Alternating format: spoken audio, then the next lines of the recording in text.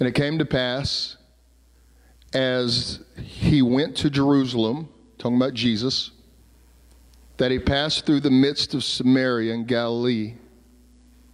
He entered into a certain village, and there met him 10 men that were lepers, which stood afar off. Somebody say, which stood afar off. I wish you would let that just soak into your spirit for a moment, which stood afar off. They lifted up their voices, said, Jesus, Master, have mercy on us.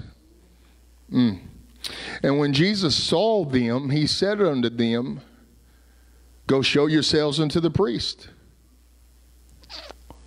And it came to pass that as they went, they were cleansed. And one of them, when he saw that he was healed, turned back and with a loud voice glorified God and fell down on his face at his feet, giving him thanks. And he was a Samaritan. And someone say amen. Lift your hearts to the Lord. We ask your Father to anoint us this morning. I pray that the word would come alive. It'd be a rhema word. I ask you to let my mind be clear. I pray every word come out of my mouth be filled with life this morning. Holy Ghost, I surrender all that I am to you. I ask you, Lord, to speak to your people. Feed them. In Jesus' name we pray, and every believer say amen. You may be seated in the presence of the Lord. I want to look at verse where our subject is becoming thankful. Somebody say, be thankful. Amen. So I want to look at verse 15 again there, sister, if you don't mind, because I want you to see something. And one of them, when he saw that he was healed, turned back and with a loud voice glorified God. Now, he's not the only one healed. All of them were healed. But only one turned back and begin to glorify God with a loud voice. Hey, let me ask you something. Oh boy, you got to help me, Lord. Have you ever had God ever do anything for you that was so spectacular that you didn't care who saw you praise God? You didn't care who was quiet. It didn't matter what people thought. My testimony, I once was blind, but now I see. I once was lame, but now I walk. I once was lost, but now I'm found. Now, if that don't light a fire in you, well, so I can relate to this brother. He turned when he realized that he had been healed. And with a loud voice, he glorified God. Look at verse 16. And fell down on his face at his feet.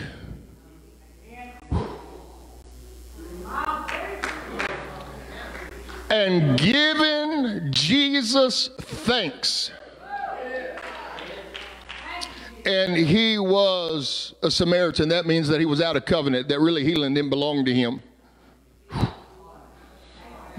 Have you ever received anything that really didn't belong to you, that the goodness of God came in spite of you?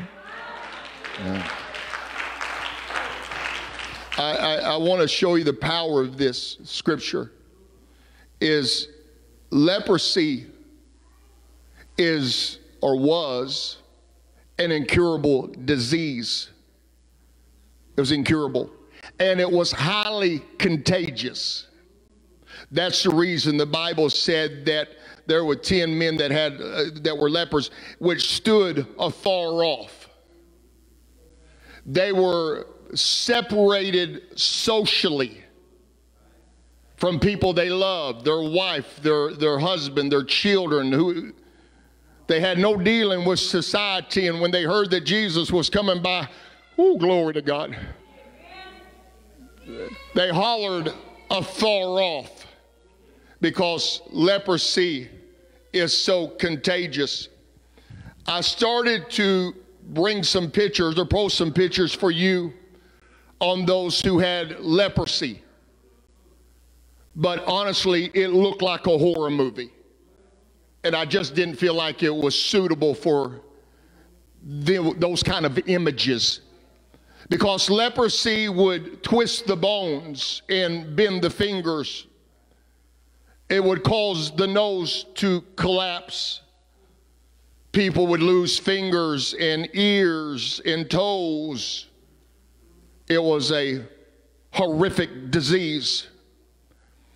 And the Bible said that when this brother who had leprosy, that when he saw he was healed, he turned back and gave glory to God with a loud voice. He fell down at the feet of Jesus and began to worship him. Now watch. You got to get this. This man was healed, but not made whole. He was, what does that mean? It means that he could tell that he no longer had leprosy, but he was still missing his fingers, his nose, his ear. The disfigurement that leprosy had caused in this man's life, it was still there. And so with the disfigurement in his body, with things still not perfect, he still chose to give God praise and to honor him. Let me ask you a question on this Sunday morning. Do things have to be perfect for you to be thankful? Are you allowing the things that have not been made whole to keep you from praising God for the things he has done? Could it be that you're so focused on things that you're missing and things that's not right that you can't even see what God has already done? If you're in this house this morning and you walked in and you're breathing and you're in your right mind, I got a word for you. I don't care how it looks out here. I don't care what's not right. God has done enough for every one of us to give him praise on this Sunday morning.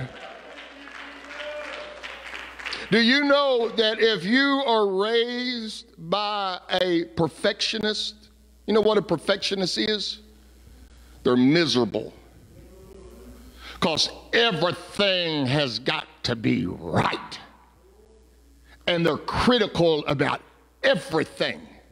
You can walk into a beautiful place and they'll see the one piece of paper on the ground and complain. You're raised by a perfectionist, and it's hard to be thankful when everything's not right.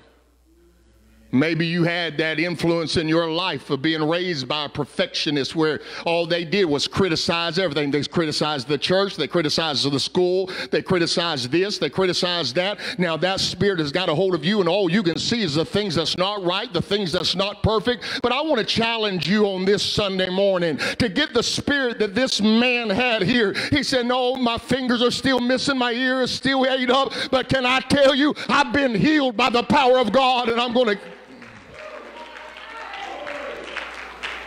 This man was not focused on what was missing. He was not focused on what he didn't have. He was focused on the good that had happened in his life. What are you focused on this morning? What are you focused on this morning? I guarantee you could give me a good list of everything that ain't right.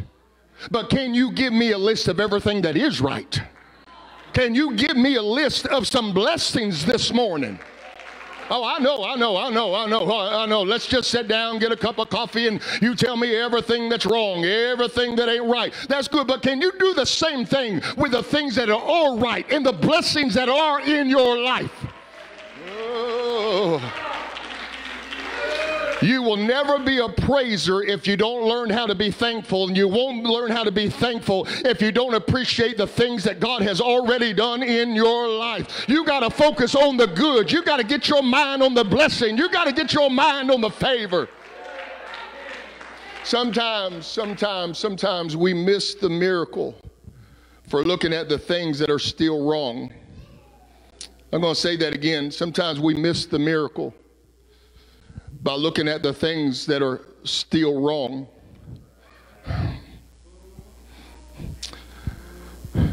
Great Good Science Center wrote an article that said this: new research is beginning to explore how gratitude affects mental health. Mental health is a pandemic. It's nationwide, worldwide. So they said, you know, we're giving the medication, we're giving counseling. What can we do to speed up the process? And so they begin to do a study on how gratitude affects mental health. Recent evidence suggests that a promising approach is to complement psychology, counseling, with additional activities that are not too taxing for clients, but yet yield high results. In our own research, we have zeroed in on one such activity: the practice of gratitude. Indeed, many studies over the past decade have found that people who are consciously count their blessings tend to be happier and less depressed. This is not a preacher. This is not Holy Ghost filled people. This is scientists that said, how can we get people out of depression and get them happier? They're given the medicine, they're given counseling, and it's not getting the rate of success that they want. And they said, you know what, if we can get people to be grateful and thankful, it'll take them out of the valley of darkness and depression and despair. So they took 300 college students struggling with mental health, and they broke them into 3 categories. We randomly assigned our student participants into 3 groups. Although all 3 groups received counseling services, the first group was also instructed to write 1 letter of gratitude to another person each week for 3 weeks. So one group had to write a letter of gratitude to a person for 3 weeks in a row. Whereas the second group was asked to write about their deepest thoughts and feelings about negative experiences. The third group did not do any activity. At the end of 4 weeks, those who wrote letters of gratitude had better mental health, even up to 12 weeks after their exercise. What they come to the conclusion is that gratitude unshackles us from toxic emotions. I want you to know this morning that you have a choice, and you've got a weapon, and you've got a power to get you out of that and get you in a good place and get your mind in a good place. And you say, what is that, Pastor? Learn to count your blessings. Learn to focus on the good things. Quit magnifying the things that ain't right. Give God some time to finish what He started. Every one of us have got a reason that we can give God praise this morning. Come on, give Him some praise.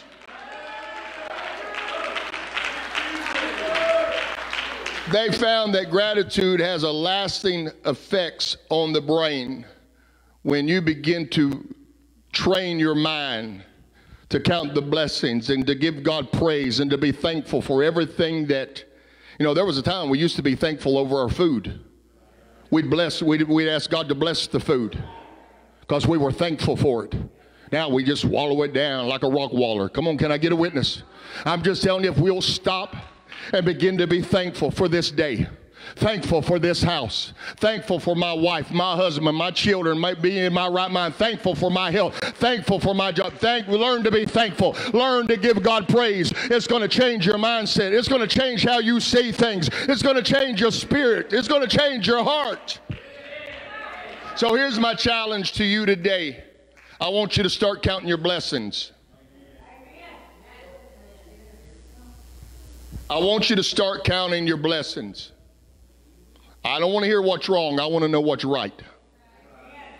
Start counting your blessings. And all you got to do is look around at other people, because there's always somebody else that's got it a lot worse than you. I guarantee you, I know it's bad, but it could have been worse. I know it ain't right, but it could have been worse. Come on, somebody. So here's my challenge to you. Start counting your blessings. Start praising God for all that is right.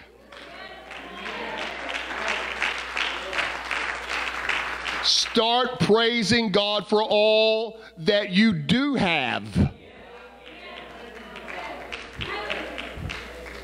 Start praising God for what you believe He is going to do.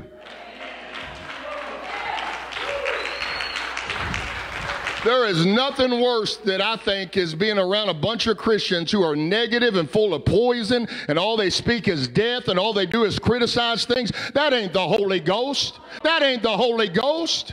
I tell you what the Holy Ghost is. He's a spirit of faith. He sees good. Well, I know He is, because He saw something good in you.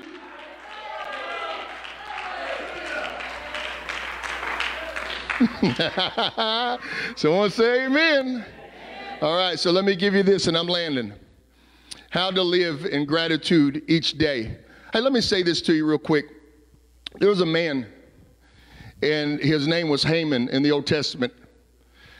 And the king made him ruler over all the nation. And so whenever he came through the streets, everybody had to bow down to him.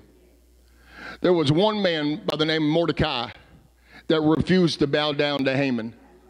I want you to hear this.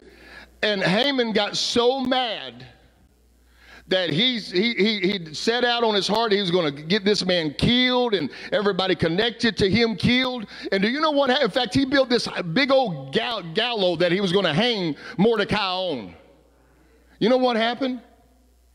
Haman ended up dying on that same gallows that he was going to hang Mordecai on. And I want you to hear, Pastor, this morning, quit giving your enemies power over your thankfulness and over your joy. And quit focusing on the one person that's not celebrating you. You got a whole family. You got a whole church family. There's more for you than...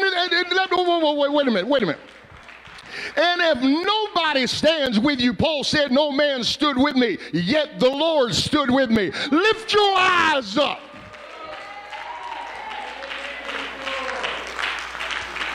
Come on, can I get a witness on that?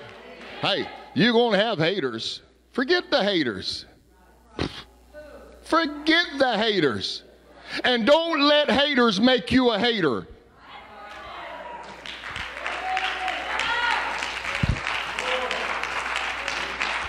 Don't let the negative make you negative. You got the power of the Holy Ghost in you. Rise up. Don't let them pull you down. You stay high in the Lord. You stay in a place of victory. You stay in a place of thankfulness. You stay in a place of praise, giving God praise.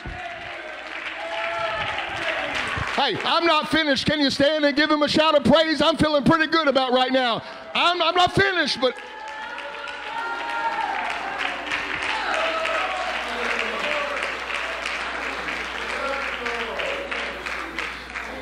I want you to think about one thing right now that you could give God praise for. I want you to think seriously in your heart, what's the one thing that I can thank God for right now? Will you do it? That one thing that you can thank God for it. Amen. I thank Him for the blood. I thank Him for whatever. Yours is different than mine, but you ought to thank God right now for that one thing, that one blessing. Come on. And oh, glory to God. Glory to God. Someone say amen. Someone say amen. You may be seated. I'm landing right here. I'm finished. Watch this. Gratitude is a mindset. It's a mindset. Watch. Because you can choose what you're going to focus on. You can focus on what's missing, what they did, what they said, or you can focus on the blessing and the goodness. And I'm going to challenge you to change your mindset. I know we're living in Kennet, Missouri. I know we're living in negativity. I know we're living among haters. But I'm telling you, in the name of Jesus, you're going to rise up. You're not going to be negative. You're not going to be a hater. You're going to be full of thankfulness. You're going to be full of praise. You're going to be full of victory. He said, let your light shine in the darkness. Let your light shine in the darkness. Oh, glory to God. All right. So live in gratitude every day. Number one, choose gratitude every day. Gratitude depends on what you focus on. So train yourself every day to focus on the good. Stay away from negative people. Stay away from negative people.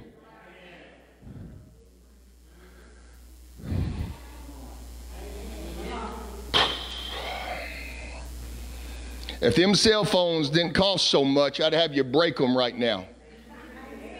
Stay off fake. Get you some real friends. Get you some real people who are going to talk about faith. In fact, I remember, I'll never forget, Shay was going through something, and she said something to me. She told me, she said this. She said, Pastor, I won't talk to everybody. She said, because I want a believer's response. You remember that? I said, ooh, that's good. Because I want a believer's response. Because a believer's response is God is able. But a believer's response is God going to bring you through it. A believer's response is you're going to be all right. God's on your side.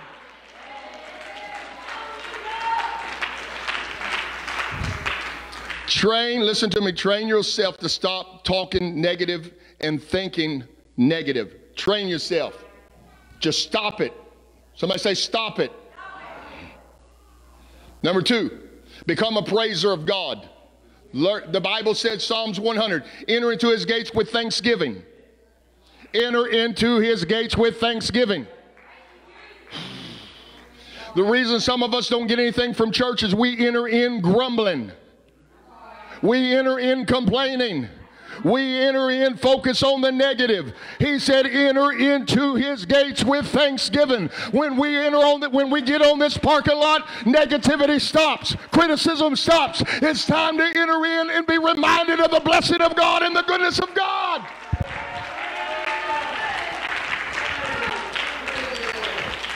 Two more, and I'm finished. I got a haircut. In fact, men's, I got a haircut the same day.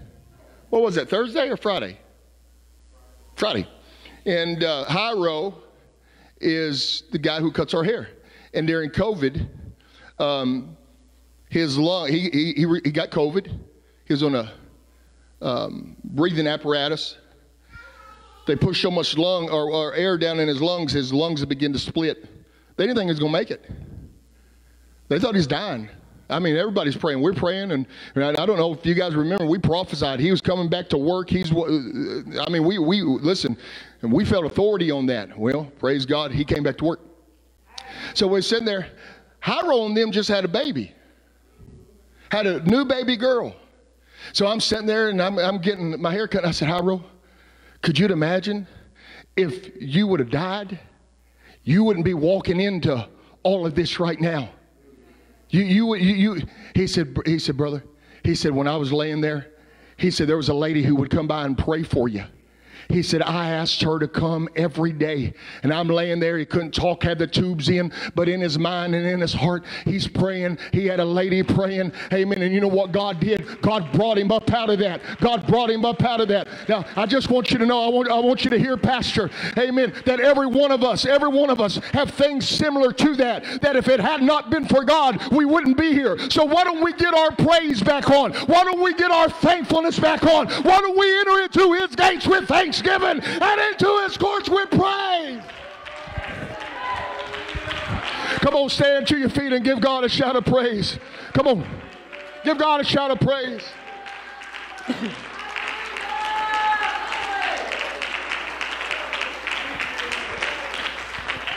Whew. I want you to know, you may not believe this, it's truth, that I battle depression. I battle fear. And you say, well, Pastor, why would you fear? You ought to come up here. You don't know if folks coming back. You don't know if the bills are going to pay. You listen.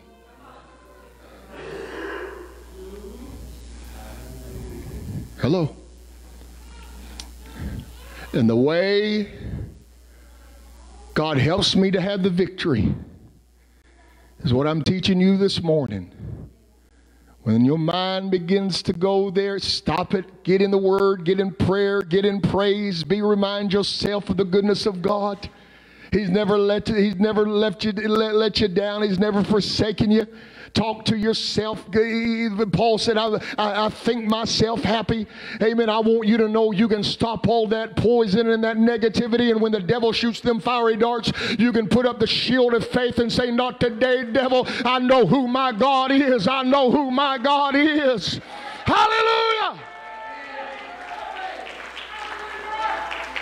Woo, glory to God. Someone say amen. Can you lift your hands and let's love God? Let's receive the word this morning. Come on, let's receive the word this morning. Hallelujah. Hallelujah. Hallelujah. Hallelujah. Hallelujah. Come on, come on, come on. Hallelujah. Hallelujah. Hallelujah. Now, if I could do it, I can't because I ain't the Lord. But if I could do it, I'd give you a new mind this morning. A new mind. Where you could start thinking different. Because your problem is the thinking. It ain't the life. Because there's people who praying for what you have. There's people begging God for what you have and you can't see it because the mind.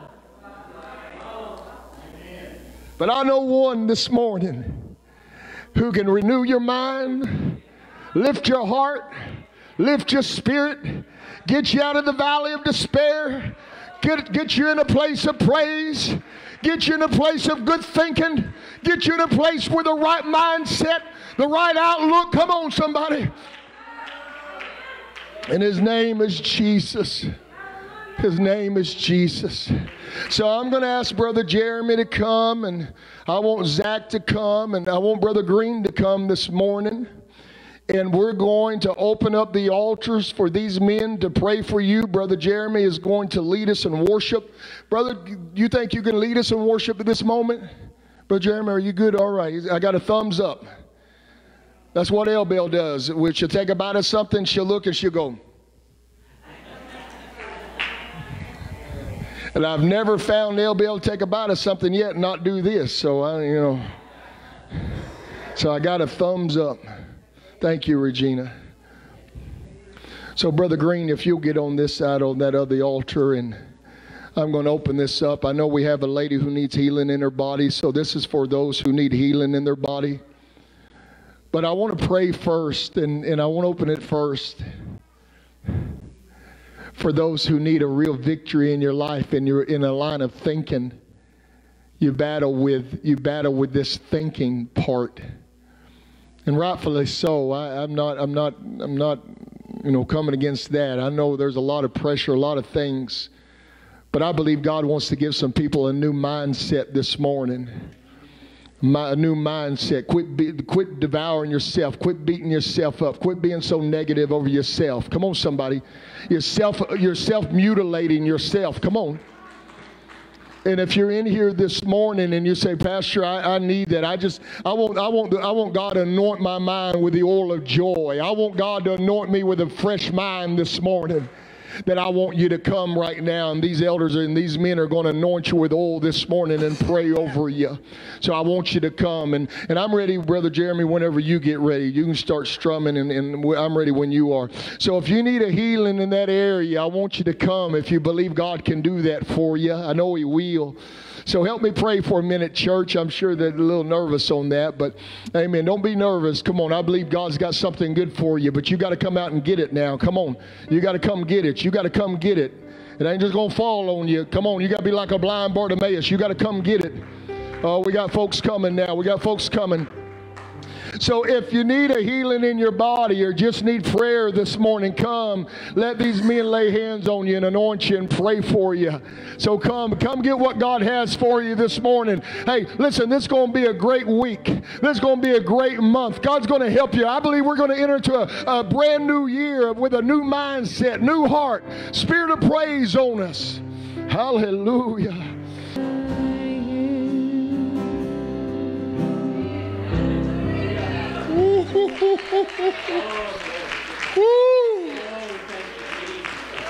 Come on, let's worship the Lord.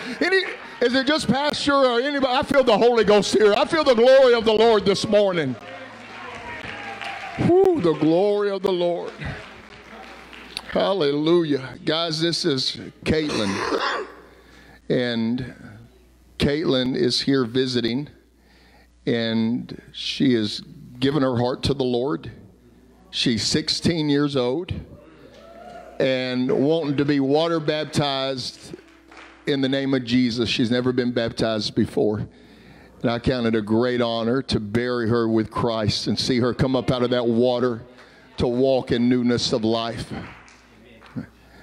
Caitlin, upon your confession of your faith in the death, burial, and resurrection of the Lord Jesus Christ, I now baptize you in the name of the Lord Jesus Christ for remission of sins, and you shall receive the gift of the Holy Ghost.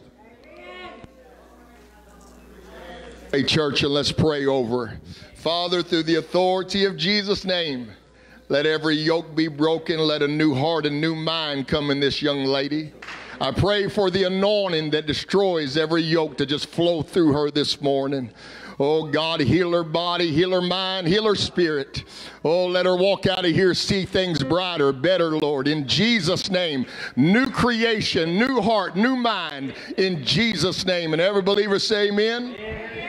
Hold your nose, baby girl. In the name of the Lord Jesus Christ.